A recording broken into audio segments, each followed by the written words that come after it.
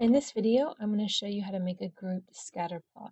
And just as with a regular scatter plot, both your x and your y-axis variables must be interval or ratio, and that means they should be defined as scale in SPSS.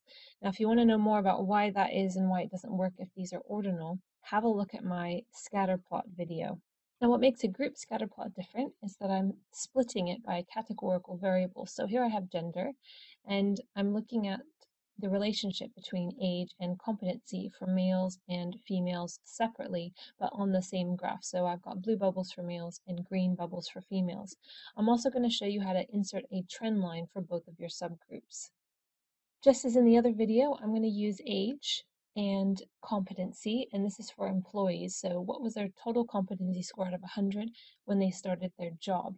And we want to look, is there a relationship between how old someone is and how competent they are when they start their job, and then see if that relationship is different for males and females. So if we go to Graphs and Chart Builder,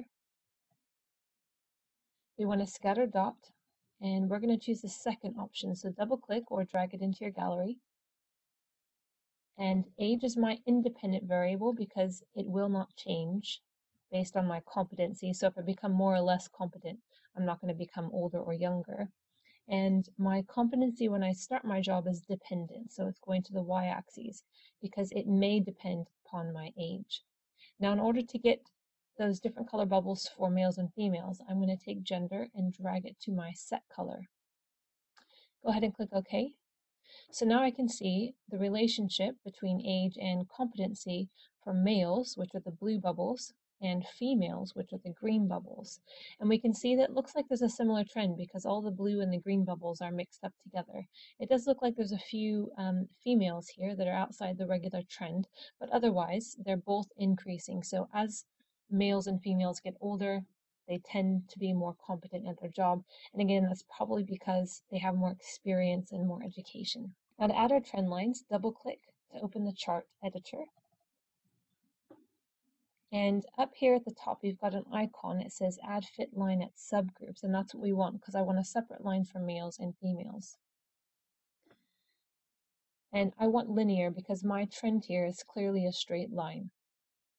It's not curved, it's not quadratic or cubic or anything like that. So I'm going to leave it as linear. I can go ahead and close that if I want. Now, anytime you add a fit line, you should only do it if you're going to do a regression or you have done a regression analysis already.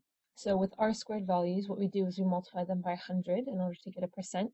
So if we take for males, for example, that would be 8.5%, and that tells us that for males, 8.5% of the variation in competency scores can be explained by age.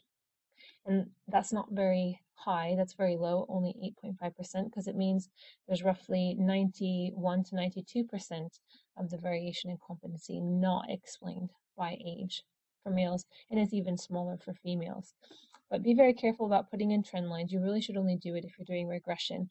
And also consider if there are any outliers, such as these 3 points here, that might be throwing off the slope of your line. So it looks more like our trend should be a bit steeper, but because of these dots down here, it's made my line a bit more flat. So I would consider removing these 3 individuals while I create my graph and trend line.